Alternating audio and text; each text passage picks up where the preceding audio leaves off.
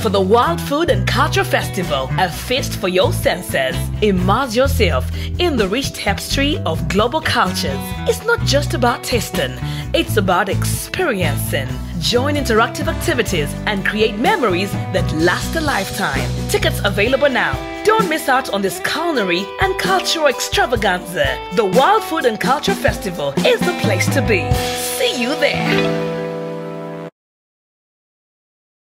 Table 9 Restaurant tusangibwa Ntinda okumpi ne Gym Mall. Tulina ebika by'emmere ey'enjawulo omuli engwira wamu n'eyekinnansi, okugeza ekyennyanja, enkoko, ennyama n'ebika ebirala bingi kw'ossa ne platters awamu n'oluwombo. Tuteekateeka breakfast okwennonga kwe kuli akatogo era Ramadan eno tubateekedde Ramadan special omuli buli kika kya mmere yonna gye weetaaze nga kuliko ne juice omusogolo obulungi. Aba Table 9 Restaurant tukola outside catering ku buli kika kya mukolo ng'embaga, graduations, baby showers, menye kindeke ki. Twesige tukugabulira abagenyi bo ebijjulo eby'enjawulo. Gwatwetaaze tusange Ntinda ku Gym Mall oba tukubireko ku namba z'essimu noti 782 59 noti 9 49 oba noti 775 78 59 25 oba noti 765 3 noti 3 5 Table 9 Restaurant.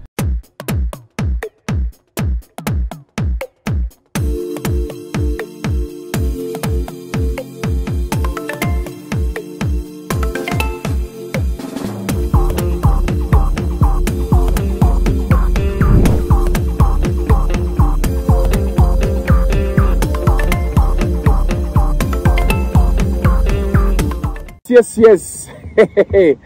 Welcome to yet another edition of Kasuku Live. Twakedde wano. Tusose wano kakojja kagatoto musanze. Abadde wano nga mukaawa avaako n'obumansuka. Teti mukamba wano. Mabanja gaabwe bebanje eyo. Ne Stesha Mayanja naye anyway. Bali eyo betwala ono bwaleeta n'oli bwaleeta. How are you, Bryan? I'm very well. Mugamba otya? It's nice seeing you. Alive and kicking. Mbera je nakulabamu mu ddwaliro. It's like no. Omanyi obulamu buno buli very troublesome. Ate si bwangu. Oba mulamu wano. Ekyane bakugamba nti ate ofuche vegetable. Yeah. Kati nze stroke yange mbadde sinjogerangako openly. Yeah. Naye kati kanjogereko ng'egyokirese. Nafuna stroke in funny circumstances. Manga ko olunaku nakeera mu gym wano wakuza n'enkuba n'enzirayo nga ndisitedde neba kasa mwena mba ndi mu office. I use my left esimu neegwa nanjugana no client naye musomesa bya kupita simu neegwa ogwokubiri nangamba something is funny esimu yeegwa nganjikwata nga sigiwulira then I realize something is not right. Nawuliranga sikwata nangamba abaana soko nyigenyigi nga simuwulira my left side nga sigiwulira yonna. Then I started feeling breathless because I read the bad signs. Then I want to get a border. I went to the border, went to a hospital. They wanted out oxygen because I wasn't getting enough enough oxygen to the brain. Yeah. So my left was shutting slowly. So they had to never take out moka emergency section. I was in hospital for almost 2 weeks. What around that? Yeah. But it's so funny the doctors could not relate or link to anything. I didn't have any diabetes since inside the mulamu. I had high blood pressure. So obulamu is very funny. Naye kyenazula mao na ina stress, ne stressing nnyo. Ononye sente ne stressing nga nobera beaten up tolya no ne yabiro okulya ali awo. Before you know it something strikes. Naye obulamu very precious. Just not feeding my hand made me feel like I was so sick. Nataka kudagala mbu for life. Takwan Dr. Monsase na live up. Nywa byange. We mixing ebirungo byange. Virako ddala because I could not do life medicine. Yeah. Anasigana. I don't know why most of our doctors and I think it's in Uganda here. I don't know if it is because the business became commercial or what. No, I've encountered omanyinze nine ekintu kimu bwe mbeera mu mbeera somewhere I seek to seek different opinions. Exactly. So nsobola okukubira Bryan, nsobola okukubira omuntu omulala, nsobola okukubira, you know, so many people. One time nakolako tests, like full blood test. Kati muberamu nebyo bya kidney, liver biki. Kati nga there's a point akalaga mu ku liver yange. Like they are saying, you know, nengamba gamba naye nga navadda ku whiskey. Mwenge naguva. Navadda ku mwenge nduddo, you know. Nenga buli doctor gokubira nakunyonyola ekyo nakunyonyola until we met some other guy who took us through. You know? And it's like, there's no need to worry. This happens because of this, you know. I don't know about buli omu asoma chiche oba ebeera kama sinti we want to make money. Kati even those drugs, there are people they've put on drugs for the rest of their lives. And they don't need them. Oli nakeera ku macha naga nti anze nina omusawo gwe nasanga nanga nti se, you know, I met, there's a doctor I met, actually two of them. And one of them, the funny thing, ali ku ka clinic kali awo just after Shell ya kana kalwaira akali wano Jofla. Jofla. So one of their doctors, I think it's called John, when nali nyumya na yawo. And he was telling me, Kasuko, you're very young at this age. Okugamba nti tolya kino, tolya kiri. Nagamba the whole essence of why do you wake up to go and work? Why kulaba bulungi. Kati guy nanga no. Yes, it is true you may suffer this and this, but one, go and do an endoscopy. Two, find out ekintu kyolya mu lubuto ne kirwagala nekyotayagala. And that is where the solution came from. Okimanyi obuzibu bwa Uganda ebiseera ebisinga misdiagnosis kyekizibu. Nyingi nnyo. Abaana balwala endwadde ne bamugamba walwadde cancer naye nga tamulina n'amulwalira ddala kuba obwongo ne bufa because they have been told that. Niwagayo wange bamugamba alina HIV. Nemugamba naga Bryan nze kankubuulire maze emyaka nga 3 nkuba omukazi ogwo ate omukazi twamukebera alira ne bangamba nina. Nemugamba agenda seek four times, go to different clinics. Agenda kuyokubiri nga talina. Nagenda kuyokusatu nimugamba akatomanyi genda kwebeneza. Nagenda kwebeneza nga talina. Ninga yasoka namusanga akoze 2 weeks. Naga Bryan bangambe nina sirimu ne man I can't believe it. Nimugamba no, misdiagnosis is happening. And it's also happening with DNA tests. That also happened. Because I've seen a situation where a person does 3 DNAs. Okitegeera.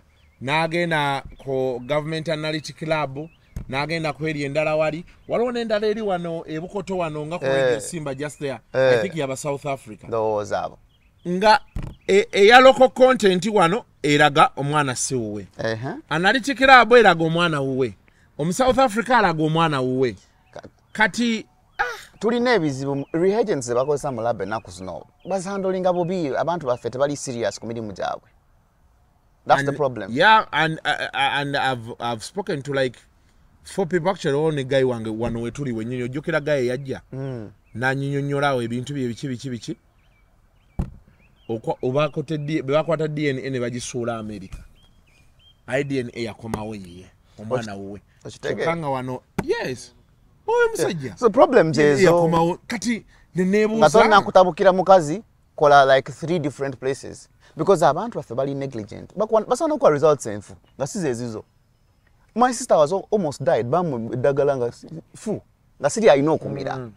So, you know, our health is very important. Bengenda mu ddwaliro be bantu masitulu mukwata bwingi. Ne mugateeka kerinnya nga ndaba. Just to be certain. Exactly. Beerabira nabo bantu. So nze doctor we yangamba toina pressure, toina diabetes, omutima mulamu. Nimubuuza wachompe eddagala for life. But it is to mitigate the problem. Just in case it happens again, these are going to be blood thinners. Namugamba mukama wange.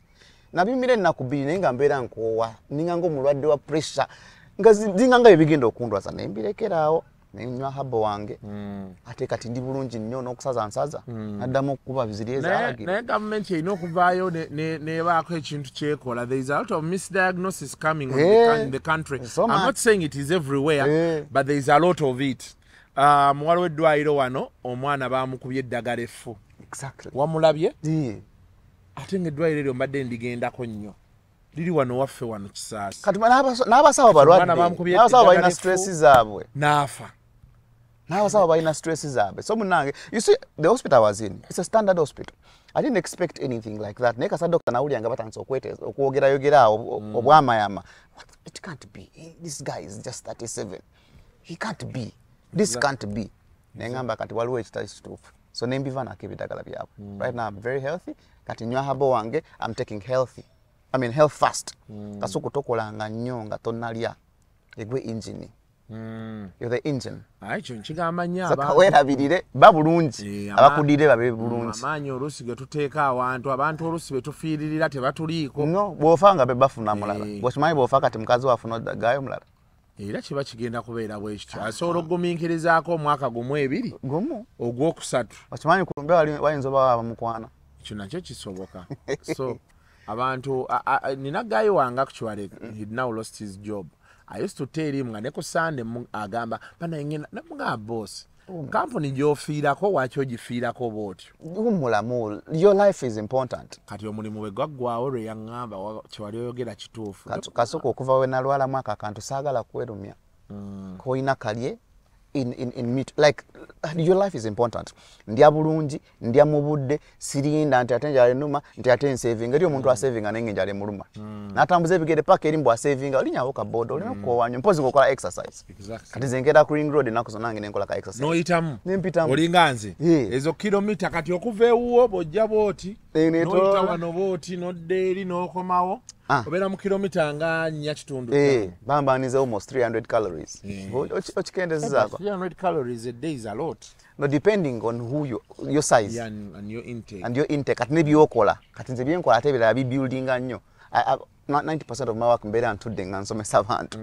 Kati bwe nkikoledde ku macha, the rest of the day I'm going to be in office. Siri busy nnyo. Ate sitambula nnyo. So that is helpful for me. Ate mbadde ndi overweight. But the good thing is kati at least you walk. Ndi steady. Buli kimu kikola. Okiwulira. Kali akantu kasitakaye mukana atya baba. Nali mu ddwaliro ne ŋŋamba sajja wange olaba ali ku kitanda wano. But the good thing wali oyogera ng'onyumya. Anyumya. Ano omusajja gwe najja naye naŋŋamba nti at least yayogera. I was scared. Naye namali nakubiri nga siima. Naye nenfuna embeera enkyankalanyamu nintema omusawo yajja na. Olaba kati gwe watya bw'otyo waliyo ate abasajja ng'oneddeire. Election baginoonya nakyali wange yakeera ku makya mbu nga takyafuna election. Kati kankubule kasuku nga tugenda diving in. Your erection is the signal for your health, total health. Your erection as a man is the signal for your total health. But our chakra system or endocrine system, okuva ano kubongo kirira paka ano kweno pelvic bone wansi efulumirayo mu mukira. Kati wabeerawo line dented for you not to have an erection. There is a problem because ono gaya depending on blood flow, function of the heart and function of the brain. So that means if there is a dent here and chiganye, wabeerawo obuzibu obujja maaso bwota nalaba. That's why nze bwomala nakubiri nga toyimye sokola laba omusawo oba ndaba nakusatu toyimye ndaba. During COVID abantu bamala week bbiri nga tebayima. Abasinga abalina COVID bamulwala baganze namalako n'omwezi nga siyima. Oba toli healthy. There is something wrong. There is something wrong. Exactly. Mutoyino yima ku makyo ino zuuka ng'oyimye. Kuyimye it's not. You are honey. Either omusulo guzze ng'oleze. Yes. Naye kasootaniko okulaba nti togiraba. Togira omusajja yina wetegeeza omusajja kasobo obanga okoyemu n'osumagiramu emisana olina okuyima because blood is flowing to the right places at that time. Relaxation. Gwe webaka emisana n'osumagira n'otayima waliwo ekizibu. So this is our health, our center of our health. Nga tugenda mu diving omo. Wakimanyi ennaku zino half the health problems of ez'abasajja zandibadde zeewalibwa singa we took precautionary measures. One, omanyi ekizibu ky'abasajja ekisinga buli omu yeeralikira prostate. Prostate health, prostate gland, prostate bichi. Lwakwa tulina abasomesa obubi. Prostate enlargement tekitegeeza nti olina prostate cancer. Prostate enlargement kalaka prostate omanyi webeera kasuku. 111. Wakati webina nesemanenge naawa waliwawo walika gland awo. Prostate gland. That's where the prostate is. Kachova abantu abakulu nga tanso okulegunga nesemanenge natandika okulebera. Because that's like a muscle that has to be one tukakoza exercise. 2 tukakola prostate relax massage. 3 engeri jozanyamu akazannyo. we teach our young men to start holding semen, what we call semen retention. Nga tomala mala gumu. Ze musajja gamba nkuba round 3 manyi ogenda kulwala maaso awo.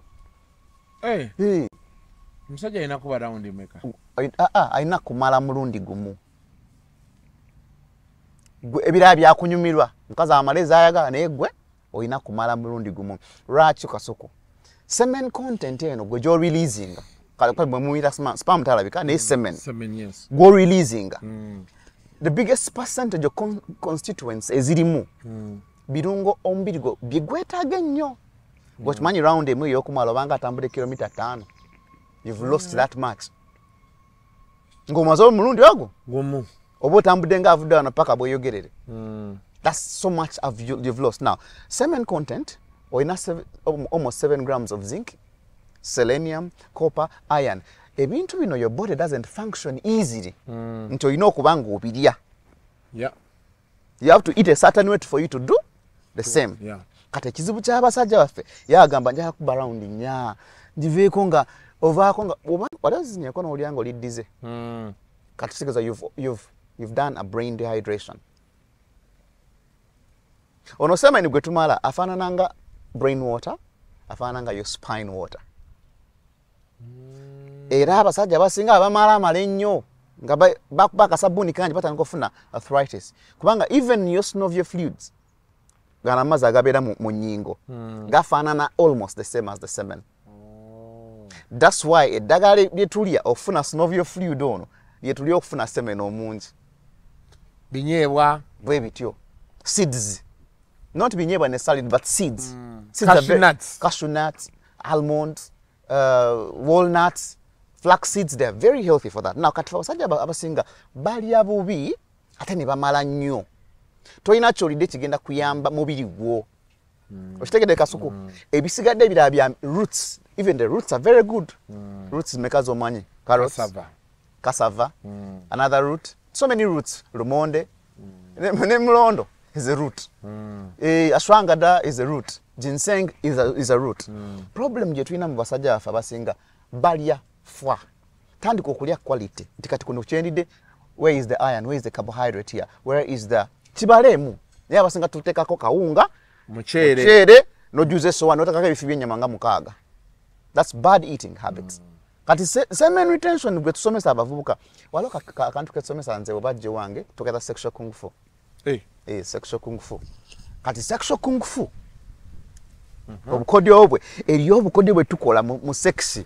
Nga bugenda either to help us last longer oba come when we want. Most people come accidentally. Yo guy nga malira mu condom nga mwana bangamba katona yambala condom nja kulwao naye mbanja yambala bwenti nga ndaba nanke lyao ne malira mu condom. Necheva kuchecho. There are those times you look at a babe and you know women these days have theories of smile you do foreplay, then smile you touch me like this, you move me like this. Then they say you have to be so like a person asks for 10 minutes of foreplay. And you're like, are you being serious? 10 Exactly. But now this is the way sexual kung fu comes in. Sexual kung fu 1, while to eat your penis, that's prostate gland eri wanjolaba. But kokola Kegel exercise ngojinyweza you're doing that sexual kung fu tandise. Kegel exercise. Obanga asiba mukagwe nyuma. You start from that slowly. Mpola mpola. One particular exercise twandikoze mu gym gaza kunyweza mu kirono. Nikata basinga bagenda mu gym backsitula ne basika tebamanyi there is a particular exercise we do for core stability. Kati walo squats, they're very good for that. Ne walo ne tuita bell lifter ngo osigame ngo tadde wano maybe dumbbell oba ba ngo jimusane now ngokola bo ngo imusawo wakati awo. That's an exercise for your core. The other is also sitting position ogaziza amagulu boti ngabo olebera. Frog something. So very, very good for that. The other thing is the exercise you want because okuyambako ofukamide ku mavivigo ngabo otulanga bodda. That exercise helps your pelvic floor element to strengthen your core. Totani kokubanga you can control the erection, can control the calming. kati abasajja bava abasinga ekizibu kyali kyekyo bambi talya bulungi kati ne bogezaako okukola byokola. That's why 90% of gym bodybuilders who don't know how they feed, they have sex problems. They don't know, because it's basically about food. Akasolo katonda yakakola, sorry nkogedde, naye yakakola nga oyina kukaliisa buliisa. Eri abantu baganze sina kyenywa naye nze eri wakabi mu sexy. It is they are doing certain things subconsciously. They don't know that they are doing them. Kusanga omusajja gahanze kamulali nnyo nze nnyo kamulali nemba ndi embizi ndyako kamulali mungi anze sina kyenkola ku mwanyi gacha. Kamulali alone is a blood flow aid. An element of blood flow. Exactly, and this guy depends on blood flow. Mwana bwana sinywa sukali naye sina byenkola ku sex ate ndi wakabi. Sukali alone is a detrimental to your sex health.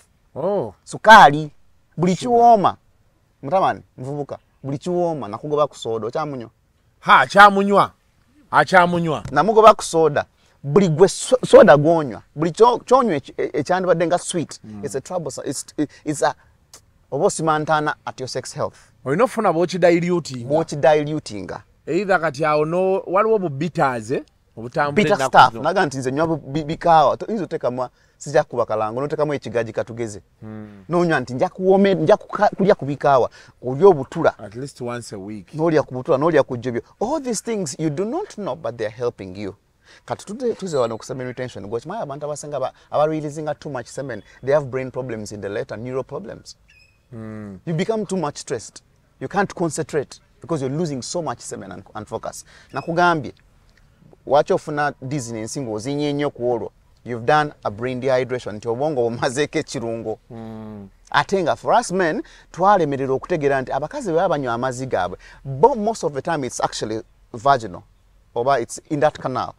Nti ne bwafuka amangi ago tegayina nutrient to the body okujjako gana agalebera agate tegaba mangi nnyo that much because it's about feeling their bladder. Bojikuba kubanga itandika okuwagalya amangi, it doesn't affect them so much like we are affected. Kati goyina kumala mulundi gumegisigadde jako kunyumirwa. So our semen retention ne skin ekaddiwa mangu bw'oba zina nnyo otandika ofuna enkanyanya mangu bw'oba mala nnyo. You see a young man olabeko abaana abagenze ku kyeyo nakomawo nga alinga nga akaddiye naddala abaana bali Dubai kasabuni kangi kakaddiye omuntu. Kakadiyo omuntu because for them they lose a lot more. Omuntu akuba akasabuni tabanga alina sex owaddala. Owa akasabuni you just release all the time. Nakugamba ko twakolawo competition etukola paka winner lasts. Asigalawo. Last man standing. Ngatayi kijana yengo chagira boti. So the issue is for us who lose semen a lot in that process of sex. We age quicker. Because if we are losing minerals, our body doesn't function. It depends on how you eat. So kati bina avuka bewagandize nakubye safari nya. Oba oli kubulamu bo olwaza. Oli kubulamu bo okendeza. Zinemu zisigade zwanti safari leka amale nyumirwa. But you can learn how to control. Kubanga sexual kung fu we teach people to last longer nga bwolwawo amale olindeko. Bwotuuka gwo okumala gubere nga gumu nga gwa mugaso. Goba si kyo sokola ka 2 in 1 nomala notemamu wakati awo notakamalayo konna noyungiramu kati akajjako tojja ku losing. That's it and that's final. Ebisigadde awo bogena funa obuzibu. Nakolako ki research kyange kyali crazy nagamba ngenda having sex buli lunaku for the first time nakikola for 30 days. Banga ne mu period nakolako naye lwaki omanye nabako period eyo I was dizzy for a so long time. Ningamba doctor, I am dizzy. I did every lab test. Ninga buli kimu kiraga ndi all right. Guy ne mugamba hey, I've been on an experiment. I've been having sex every day of my life, more than 2 times a day. What nangamba that's the reason. Your brain is dehydrated. Now relax, take enough water, give it a lot of zinc. So that was my remedy. Nanywa amazzi dizziness nebula. But it happened to me. Nenga nali ngezesa kulaba oba kisoboka. Era nakikola naye I saw what happened to me. Naberange misana nga sira bana ngantanso okuluzinga my focus. nga sibeera steady, I'm dizzy all the time. So ekyo kye kizibu ky'abavubuka abasinga n'abavubuka bambi nga muto naye nga walabika omuvubuka nga ali sex slave bano abavubuka abeera n'abakazi abakulukulu ng'awagaawaga buli kiseera nga ye sex slave ng'olina okubaako kubanga abakazi abakuzeekuze 45 and above muzibu okukkusa olina okuba nga ogirwamu ekiteno nnyo saawa ng'emu ng'ogikuba ate olina okuba nga olina obukodyo kati abavubuka abatukeseera n'olaba nga obulamu tebukyeyagala libido ebeera waggulu libido ey'abakadde ebabe naye kati bo to satisfy them you have to do so many things teva abanya bo blue pill n'amira kano okulasting along naye you will still come always nomala omusajja yambi yafuna obuzibu bamwa akantu akanambi ng'omutwe katawa ring betutunda to help people last longer kati when you ring it notekako ne kali ka numbing cream tomala whatever the case is naye problem later emutwe gutandika okubambuka gutandika because blood has been limited to flow ate nakane kali numb wera ngo omutwe gutandika okulwala so they end up having issues. Natural forms are the better way of kasolo cafe naye nga semen retention to a lot of young men it's going to be a benchmark for your skin care kasi okugwegezaako agamba segenda zina week number natozinye natomaze you look at the quality of your erection oja kutulia omuchiro agambe ngate gugezeemu osobola okukwata mboto n'owulira nti kati tesai kubanga there has been a muscle relaxation ono zinc gwe releasing is good for our muscles as well. Have you realized that many sports people are told not to have sex before they go for the games? Yeah. Do you know why? The energy, you're concentrating energies. Mike Tyson said the last time he lost a show, the night before he had had sex. His first knockout, the night before he had had sex. So he released semen that he shouldn't have released. So that's the energy. Katifa vuka tubagamba. Bobo genda kureleasinga. Disa mubirigo. Feed the body. Replenish. Kati bo bafulumya tebazaawo. Sanga omwana nga akola ekikomando, ali ekikomando nakawunga naye nga atayina service y'okukola bambi. Naba nga tali abulungi. Emmere n'eryoka emutuulira. Emmere n'emutuulira. Digestion n'egaana. So we are here to encourage young people. Kati nzena what are solutions to supplying it abantu? One of the things that you have to supply people is a regular system. Anytime you stita malanga okola ekikopo kyecho kati mungu otekamu ka root. Karoot kakuyamba ki? Roots help you ground. Coffee root is one of those good. Mulondo root can be very good. Prunus africana root can be another very good one. So the idea of us giving people roots who are healthy like you, we are grounding you first. Kumacho kwa nonywa kachaye konga kamulandira. Nonga ntikati njafuna mulondo juice wa munkubire nganjiwa munga nywako. But the idea is to help you ground yourself more. Ngatonata andika days event. Ne abana basinga wabuza nti olawo mwana no malirawo anxiety because most of them do achikola agenda. Kati buli okola ekintu ng'ogenda omubiri gwe already gubeera mu shock. Kati gwanywa kakyayiko buli lunaku. When the short time comes, your body has set to do it. Cool and calm. The same thing as football. Olaba omusajja nga tabeera mu practice naye nga wakabi. Ofuna enjala week emu eddako nga toyina form. Nzanga omwana nga bikaseera beera n'omupiira. They are comfortable on the ball because you're doing it every day. The same as sex for us men. Ekirala ekireetera okulaba abantu abafuna ebizibu ebyo nga envisi za kikani bafuna envi mangu. Even hair loss. Too much semen loss. Bechiwalata. Mangu. Obe envi ne zijja nga temperature ate nga tetwandigamenti za kika. It's because of mineral deficiency. Zinc is another element pattern. Ogera omuntu akaddiwa enviri zikutuka envi zize naye nga tesi mukulu. It's because of a zinc release that you're not replenishing, you're not healthy. Raka problem you twafuna nti kati zinc supplements eziri ku market. Oba supplements ezijja nga bazijeri.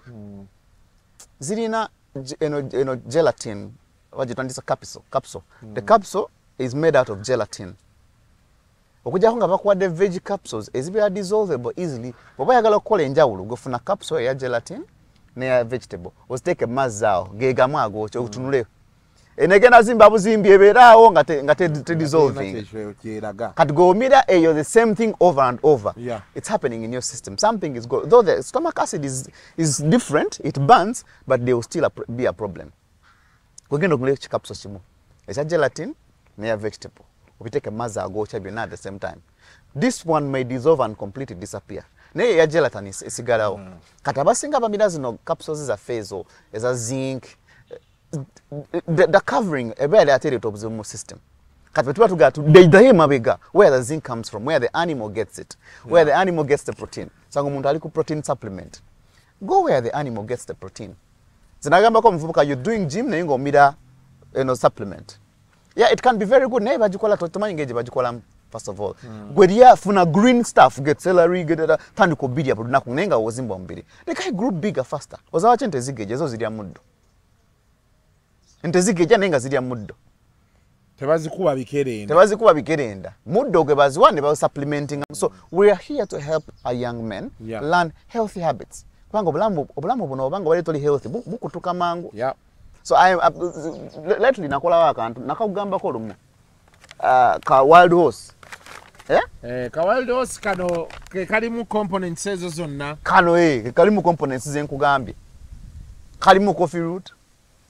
Kalimu n'ensigo ezimu zetuteekamu walnuts, saw palmetto. Saw palmetto mu Luganda y'empirivuma. Ezo seeds they're very healthy for your health. Kati bw'obanga okanywa mu biseera bya ddembe si kunywa nti kati ngenda kutta muntu. Take it at your pace. Nga kachaiko koina akasuka, I'm proud of you. Ine chikopo oteka mbutezi kajiko ti namuvuka yafune chikopo namugamba fune chikopo berenga onywa kachaiko. So that anytime you sit your blood is going to flow better. You're replenishing your system. This is natural. All natural. Mulandira gwafe. Kadi fe abasinga okola ddagala lino tulina problem ya miscommunication. Nze bwensanga omusajja nga alina ekizibu kya sex simugamba munaku bbiri ogenda teerererawo. I can't tell you that. Munaku bbiri tosobola teerererawo. Because it has been growing over a time. Yeah. So now you wait time to replenish your body. Kati bana bagamba nti mwana nze ogamba tukubekamu naye nze mala mu dakiika bbiri malirawo kati omukazi aba akyayagala kati neesanga nga nina okwepika ogenda okulaba nga okubye line 3 oba zitandi ruutu 3 nga za mu dakiika bbiri oyo omuterawo 3 kano oyo 3 kati alimu bitter cola nayo nsigo naye kaawa. That's why it's called bitter cola. It's a seed eringa nga ffene nembamu ne honey goat weed. Kati oyo honey goat weed you can come once, the rest you're just going to be pumped. You're going to hold much more. Kakulwisa oko. So the idea is for you not to just depend ntingena kumira kerenda. Kerenda lili etobuzibu mu basajja. No musajja wambi musajja mukulu yankubira esimu recently nga afa. It's around 62. Nangamba muganda wange. 5 years ago nawasa omwana. Nawasa omukazi omulala muto. 32-year-old. Naye ate nga omukazi oli ayagala sex. Ate nga kituufu emyaka gya sex. N'atandika omira penagra. Nga buli waba anakiika alina omira penagra. Buli wanakiika. 60 to 32. Anti balina ssente. Yagoba oli n'afunayo ekijuju gotolaako ba 70 balina 28-year-old mayumba. Naye abasajja bw'abaana abato ebbugu muli aberizaamu omusaayi. Bobo abasajja batandika okukula ofuna empewo nyingi kati wetagamu ekisambi ekito ekibuguma ofuna mukadde munno nga alina hot flashes abanyogoga mwenna muba munyo buli watu yananyoga kati ekivubuka ekiwala ekito kijujule kiba kibuguma nnyo. He was taking penagra on a daily basis. Buli wayagala okugira penagra mukazi nga mwena omugamba look at you kati time yatuuse penagra ddagala lyabadambira likoze backfire mulwadde yafunye issues with the kidney. Kati omukazi yagula dido maaso ge agiye kuba alaba anga muneka tugeto sobola dido yekikola. So the guy is frustrated and stressed, but it was because he didn't have the right approach. So guy atandikirawo naganze mumfunire emirondo achoka mu Uganda naye atabeera muno senga bamuweereza emirondo gyaffe ne bamweza ku mpirivuma ne bamweza ku prunus africana senga kati ali bulungi. Because let me tell you, there is nothing that beats African medicine. Because for it, it's natural form. Onywa nga bolabako. Oli ensigo zo nga boziraba. So we are telling young men out there, before nga tonagenda kusuga mami kusasa round nya, take care of your body first. Do the sexual kung fu. As you do the semen retention, go for nama at the end of the day. Nze kati nze onkubisa lutu bidi zachi. I can't. Anything beyond one, ugenda kunkoya bukoya. So you do one thorough round? I do one round. Third one is it that way when nsigala ko nga nkola byange nkola go to kejolaga, but I do one round. because of my health, which is very important. Era nze nsanga omusajja agamba ayagala kuba round nnyo mukamange nda kyogerako tokimanyi. Round nnyo oba oyonoona. You're weakening your body, your muscle needs it. But your heart also gets dilated, gets weaker. Your heart gets weaker because your heart depends on zinc, which makes your muscle, because the heart muscles, it needs strength and energy, which is coming from zinc. But if your heart muscle is not strengthened, join us on the 7th Pan-African Pyramid Global Awards 2024 and 10th Anniversary Bonfire Dinner, recognizing and awarding Pan-Africanists who selflessly fought and defended the rights and freedoms of the black race globally. On 31st August 2024 at Fairway Hotel from 3 p.m. Dress code, strictly traditional or African wear. Theme, Pan-Africanism plus environmentalism equals to humanism. Book your dinner card now. Table for 6, 3 million. Platinum, 1 million. Gold, 500K. Silver, 400K. Bronze, 150K. Come, let's rekindle our roots. Call 0757 342 317 or 0782 342 317 to book your ticket now. Africa, don't agonize, organize. Powered by Fairway Hotel, NBS TV, Radio 4, The Spy Uganda, Detective UG.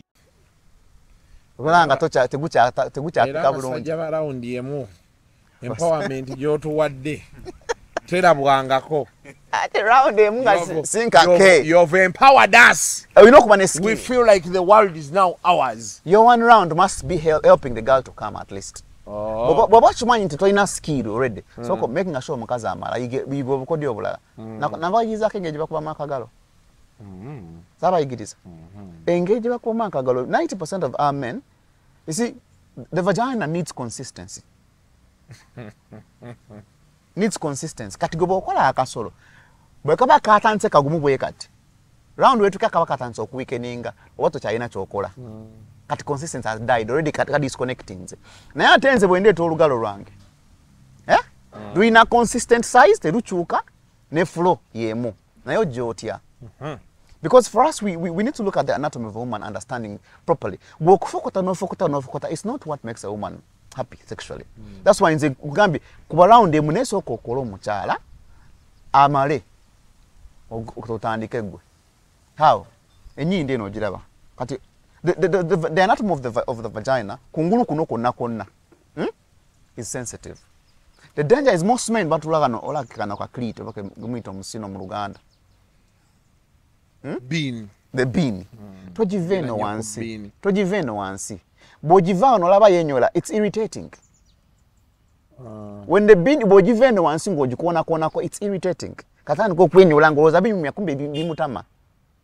Atandi ko kalo gelo ngo tanso tuteka wa malusu eserere. Bini jiveno waguru. Bobusanga omukazi nga ina bini nga ya tutu nga nene bulungi. Jide mu side jikubekano wekate. Mpola ogola nga tanze ne have a pattern suggesting ogendeke no mundu okomeo bobera ku kimu kyokka forever and ever kimutama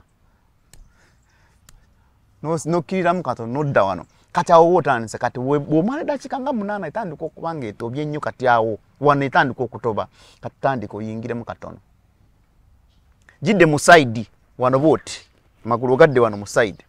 When the fingers enter, these ones oziraba zino ziba biri zino biri bwe tobye bulungi ngoyingizayo biri zino otandika oziyimusa mu katono boti kati abakyala basinga they respond to 3D eno yewalika G-spot obotanze okakonako bwe kasoka konako bwe atandika okunyola ajja this is 2D kati eno engalo eno ensajja netandika okukwata wano ku kiriti wano nga zino ziri eno munda kati kana akagalo kalina engeje kaleberamu wano wansi mpola otakulawo mpola zino ziri munda. It takes them, if you're consistent with that, 10 minutes omukazi abama azatenga musanyufu. Naye ate bino bikole nga bonyumya bobuuza ku bibuuzo.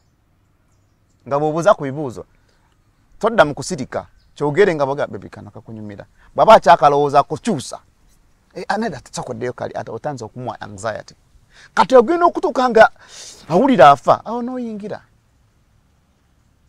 Ojja kukola dakika 6, 2, 3, 4, 5, nga yamaze munyumira lumu mwenna kati wanebyo bikolebwa those who visited the bush or not but anti kati ate wabaya visiting a bush buno bush friends buno osikako bwoti osikako bwoti nga tonagwana sokoleko mu mwato gwa bakuli ona tetunaleeta bakuli buno obuzanyira ne banga tapu nsulo bwe babwanvu ng'obuzaako ebbali ng'obwevingako sirapingako nodda don't do one thing for so long okujja nga yagambye awo tandika okunyumirwawo so before you know it okoze one round you've held your semen naye omukazi anyumiddwa.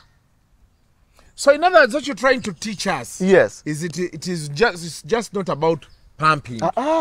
Pumping itina chiga so kujja ko when they are after their period inside there they have something awuli agwagala eri munda not every day once in a while naye munda kubanga bayagala akamukoona naye bwanga okoze kino kyenkugambye otuuka ekyala n'okola ki static position kasola nga tanso kankana ng'okola static position wakyala baba bakankana akawulira atalina ng'ejja sola kannyonnyolamu oba otuuse oba otuukirize ogaa n'emaji waba aluma emimwa abamu because oba otuuse the idea is for most men abeekooya n'okuba round mukaaga okimanyi osobola okumala round mukaaga ng'omukazi tamaze because round inakubanga omukazi amaze that's one round okitegedde mukama wange so the target in sex must be for both of you to enjoy kati gwe togenda kwekooya okuba round nnya ninga mukazi tamaze nina abakazi agamba nze simalangako naye nga bwekikakasa nze simalangako naye ate nga bawanga asobola okubigibiramu for 2 hours he's very good. So it is but not about the time. It is the effectivity. The effectivity skill. Because you can be there too much doing nothing. So we have to have consistency. Understand your pussy. That's sexual kung fu. Gwaga nti baboksa bakuba ennyo. Sanga kasajja kachayina kaina kung fu wako naye nga kaina bu point bekakoona. Nga kekatabu. So we are here to teach young men. Before you withhold, utango kumira dagali no mire dagali you go bukodio. Kumanga, it's not about the gadget, it's about the skill set you have. So they should try natural remedies. Natural remedies more. Exercise, what you eat, and how you utilize what you have. What's my name? Mu section for what na kusema ka pussy whispering. No jifuwa ko no jikuba ka mabera anxious. Ka bichiche kijja. No jifuwa ko. No jitunula mu wala jitunde mu ko kasoma. Kati go jiteka ho jitunule mbwete. Ewe yange tanso kankana because it's anxious. Vaginal anxiety for most women it's a point that makes them actually come quicker. Everyone attacking her randomly. It does what we call vaginal atrophy. Yesika ne isiba ne joka abache bayita okukona. Manye nankanga yakonye. Walafumbye kitoke ndigana okujja ne oliteka ne ngali yakonye. Kati kaste kona ne bulina byogenda okwate bigenda kola. So create an anxiety for her. Anxiety oji creating otya bigambo byo suggesting kubanga vagina needs to be suggested too. See attack. Buli oja attacking nga ne esiba katugenda kulwanagana. The anger of the penis will never destroy a vagina. The anger of the penis will never destroy a vagina. Kati gwe yanga mwana ayagala okwepikira ekijanja kitegere mu bwongo ne bwe nkuba nti asijja gisengula. So amuyanga makolo munti kasuko kiro kinyama. Chenda. Tekigenda kubaawo. Yes. Oli baleke bali bakoleko kye bakola ate naawe tujja kutuukako. Exactly. Nenga akasuku togenda famisa nange olaba awo neneesonyiwawo. So for us as doctors or therapists, our job is to make you in your discomfort to get there. In your buli kyolina kikola. Oza lwaki abaana abagwe bakuli bakugamba nti nze malira ku bakuli okasa kumala because bakuli naye ina consistency yayo. Ejjanga ina size yemu ate ina ebikola bingi bimwa olulimi that same consistency same warmth. Problem oli ku bakuli ovudde atotadde akagalo you have to have vagina needs consistency. Wala mwanso omuteka mu vivi notekawo vivi awo olitekawo ngeno ndi mutanko okunyumyanga bwo nyenya mukatono nga bwo nyenya mukatono waliwo vivi. That's what they call sexual prowess. Muso no tula conversation ngo otunudde no soko giri nyamu n'ekigere no giri nyamu awo nga bwotambula. Sex bukodyo nga bwe weyamba. Tusa ekigere okirabye kasuku. Nkirabye. Tekawo ekigere kunanka. Nga omutudde munyumya kaboozi.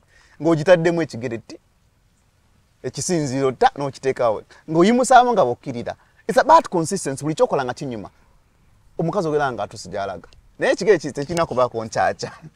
Osho kirike nchacho bole. Sija kalabula namuna. So it's very important. Atefeba up next to funo ekizibu. So we are telling a lot of young men kola byo inokola in skill. Yeah. Oyo kola nga 6 anyumie. Panga abasajja basinga ekizibu kyabwe kwe kulowooza bolowooza kasolo koko ogenda kufa. Your thoughts have to transcend that. Exactly. Nagamba ko mwana omukyala bo bwabanga si munene nnyo muteeke wano ku vivi mutule mutango okunyumya like muteeke wano nga vivi lyo imusa kunanga uganga ya tanso kwenyolako mabere gaberemu face giberemu nga akasolo ko wakavuddeko dda boya galo nyumira sex vakasolo kasoko vakumukira kolebira ebisigadde. So Bryan's natural aina wild horse. It's a natural treatment over time. Ngaba gambye nti it's not togitandika leero enkya n'ogifunamu. You have to be consistent with it. Problem yaffe abantu baffe tebanyonyodde bantu nti treatment is not kuba nze mfuna nnyo akusega nyodde buli ddagala naye terikola nona abadde olinnyo otya terikola habo takola oli ajja nakubira Bryan's nakyakubira ku ssaawa nga zino nyeezi okumakya ng'omwana yamugambye ajja ku 8 njagala akakolerawo nomugamba ng'ate abadde alina ebizibu. Let us move slowly. Olina cholesterol mungi. You don't work out. Tolya bulungi. Abalala omwana ogenda n'olya emmere empitirivu benti ebifi by'ennyama bina oliddeko enkoko omuceere after 1 hour ate ogenda mu action. Blood flow tennatambula. Exactly. Yeso lwaki abasajja baali babagaana okulya ekyeggulo? Yes, ojja kufuutira mu healthy musiba olubuto olugenda zimba. Basiru mba addaawo mu kyeggulo nnyo kanyeebwa na chai. Ekyabagaanisa digestion cannot compete with erection. Exactly. You want to be active. Kalukuno wasoma. Yes, bintu sengenze research kabisomako. Kuba ati so nino kuba knowledge bomba kyaza. That's very important. So kuba no information nenjisula busuuzi awo. Nagamba ko omukyala nagandi ye ayaganya abo beze toke bawaje amutereke nyama etoke omusajja agera toka ngabe jagala bajigisi Belgium otanko okuyomba because the digestion cannot control blood flow here. Exactly. Your system is already eri kumere etema ekola wano eri ku metabolism and erections are all about blood flow. Exactly. The moment you find something that makes your blood run, you're going to have an erection you want. Exactly. Whether you want it or not. Kati bagamba obanga abalina zi Viagra zaani bateekamu n'enjaga to spike your blood flow. So let us resort to natural remedies. Sirira ye akolerawo naye lwakuba nakola tincture. Manyi tincture yekitegeza. Tincture ebeera highly concentrated amounts. Yeah. Nga bwe nadira nti kati all this kacupa naka concentration nenkateekamu tukakozesa nga walaba waragi. Wine nodire ebirungo bina nobiteka mu kantu kamu ne beera highly concentrated onywako kano kukakolerawo naye I also want you to understand before you take really atambula nnyo because most men are used to a mentality of quick fix.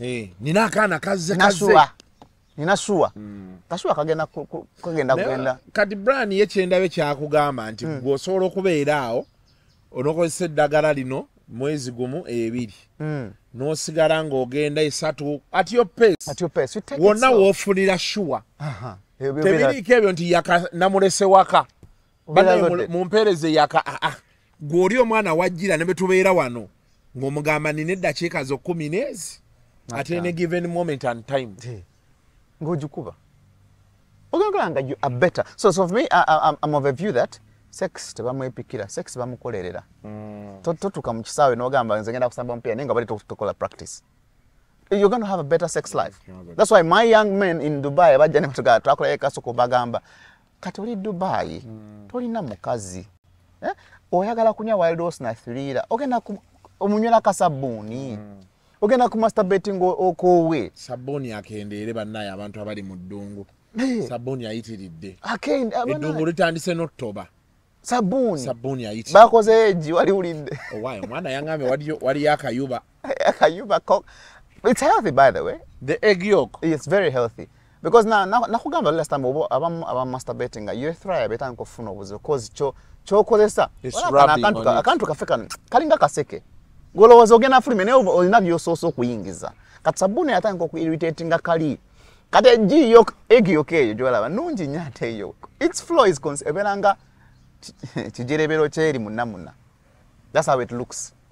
Era n'abakazi bateka eji nabo wataserera bulungi bateka eji that yoke netekena gwingi omuntu nguserera ogamba kiti kino kumba oli kujiri serera oli ku raw egg but it's very good and healthy. So I tell my young men bobango yagala masturbating ebinyuma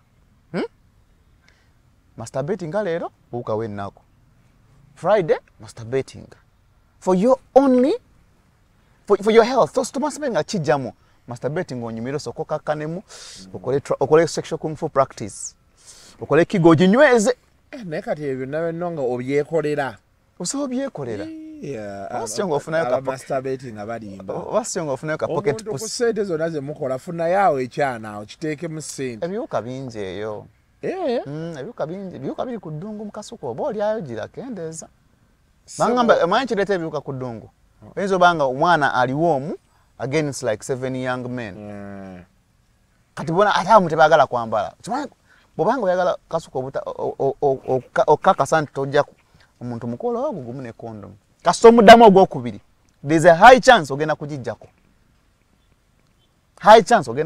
kasuko nosola n'omukazi nga wa condom waleweza okuseka ekirongo oyagala kugiyingira newerabira noga pozi maze okuyingira kati omuntu aba condom tosola naye oyina okuba control number ziri awo number because half the people bana ba condom mugire agende ate waliwo n'abamu beekebeza leero ne babeera ku hedde omwaka mulamba n'omugamba mukwano mulina okwekebeza buli lunaku kubanga gyazungira tomanye so kyali wange yangamba y'omukazi nga buli lwe banaagenda amugamba mu musaayi musajja n'agamba omukazi nk'oyo okunfumita buli kiseera mukazi nanga nti abo oba okooye tukomaawo tambale condom mukazi yayita ayagala condom akazi tebambala condom nga ye ayagala hedda mbuno wayitawo wiiki nga 2 muyayi wange nga yekyanze nekimukubira awayo bebi feeling zonna nezidda n'agamba omanyi tugende banfumite kyokola